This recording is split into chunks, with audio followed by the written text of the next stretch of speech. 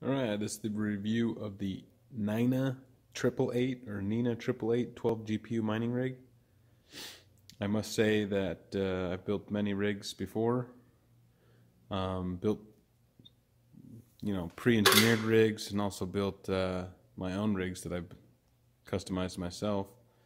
And this rig probably took the longest out of all of them. I would say 4 to 5 hours at least, just on the rig, not the assembling and wire management. But yeah, this is what it looks like. Pretty good solid material.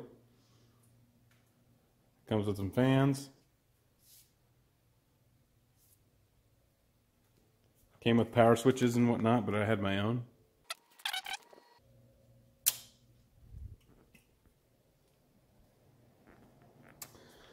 But it does come with this hardware kit. Pieces left over. There were a lot more pieces than this to begin with, but the majority of the rig is put together with these components. You screw that screw between one of these angle iron pieces here.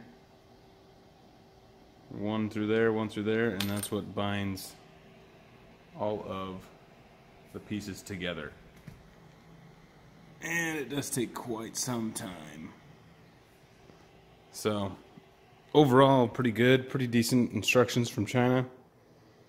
But I probably would never buy the rig again. Just build my own. It's much quicker.